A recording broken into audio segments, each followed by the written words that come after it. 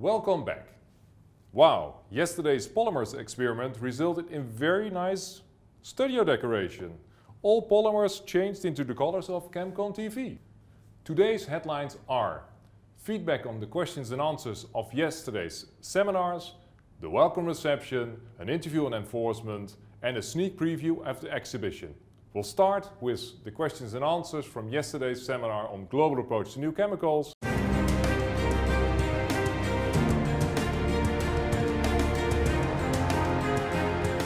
So in the regulations for new chemical notifications, there is a requirement if you have ongoing tests and you get test results during your PMN review period, you need to provide those to EPA. And I think there's a 10-day window to do that from when you get the results, unless you're at the end of your review period, in which case you need to let them know immediately. So there is an obligation to do that. I think one of the risks that you run if you're waiting for test results during your PMN review period is that they're going to have to go back and revisit their risk assessment.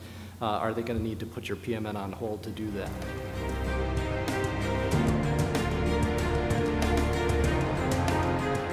I think the best examples you can go to are the countries where they have a set list of questions to answer. So we have one. Yeah, Canada has one, the U.S. has one, and I think if you follow those series of questions and really address the issues that are brought up in those standard sets, those are the kinds of substantiation arguments that you could rely upon. It's time to talk to our local reporter TJ about the welcome reception. Hi TJ, did you have a nice evening? Hello there, yes, we had a great event. I like this hotel so much I didn't even leave. You see, they're still cleaning up after last night's event. Please watch my coverage of yesterday evening.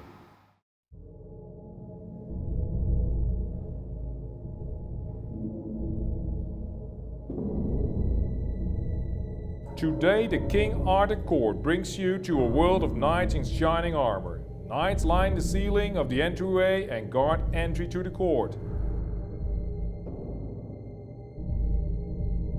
Inside a series of paintings depicting the life of King Arthur. A wonderful environment for catching up with old and new friends.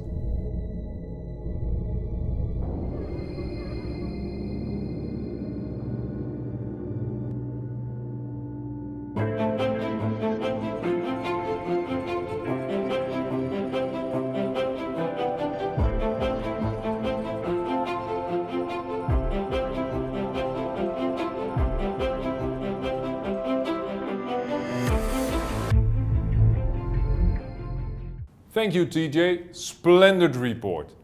By the way, what a beautiful fountain behind you. Indeed, it is a magnificent fountain with nice Spanish tiles and an interesting inscription. All waters run into the sea. And do you see the nice stone replica of King Solomon's head? King Solomon from Solomon's Judgment. An excellent link to our next item on enforcement. One more thing, do you see the vacuum cleaner? Also invented here in Chicago. The first vacuum cleaner from the Windy City was called the Whirlwind. It was invented in 1868 by Mr. McGaffey. So is the remote control, invented in Chicago in 1955. As I said, let's go to the topic on enforcement. We have an interview with Sylvia Dime and Volker Soballa. Today we'll discuss the topic enforcement. As you can see on the cartoon, there are many compliance-driven companies which work along the inspectors very well. There are some countries and companies where they would like to conceal a little bit. So it's all about where are you established, what are you doing, and do you want to comply or not. But we'll see and we'll discuss today with Sylvia Dime and Volker Soballa. Sylvia, the Rev 3 Phase 1 report I read talked about different action points you like industry to take. Could you talk about that a little bit? The investigation showed that a higher non-compliance level can be identified with small and medium-sized enterprises. If an SME, a small and medium-sized enterprise, a company, is a member of any of these different chemical associations, they get support. We have a sort of a help desk, we have FAQs. We have also those training sessions, all these kind of things. Can we, as inspectors, urge small and medium-sized companies to search for their associations, their industry representatives, maybe join one of those associations, because that would be the best approach for them to get support? I think this is a very good point you are mentioning, but the joining is the problem.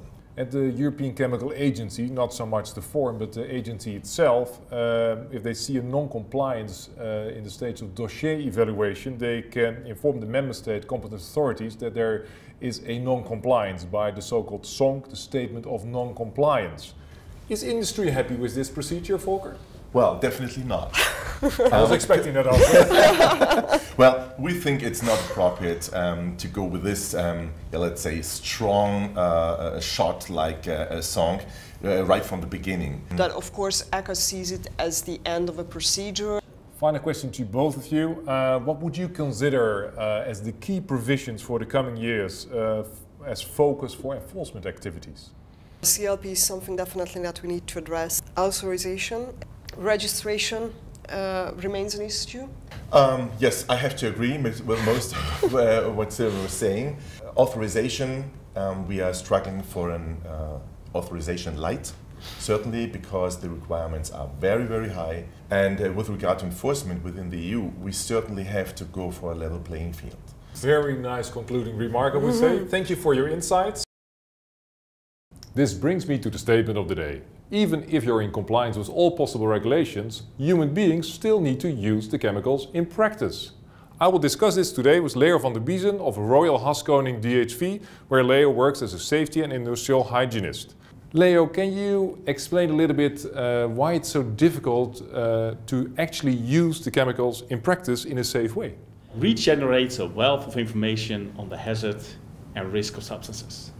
But through the current ESDSs, we are unable to convey that information to the workers that are using the substances, because the information is too abstract. And therefore, they will not adapt their work practices and increased safety will not be met. And your statement of the day is? Therefore, my statement of the day is that workers need a clear and concise one-page instruction on how to use their substances safely. This is especially important for the professional workers, of course. And if we are unable to provide this information, then REACH's goal of increased protection of health and safety of workers will fail. As explained yesterday, you can vote for this statement via the ChemConnect app. Leo, thank you very much for your statement. And also thank you very much for assembling the exhibition with our team. You're welcome.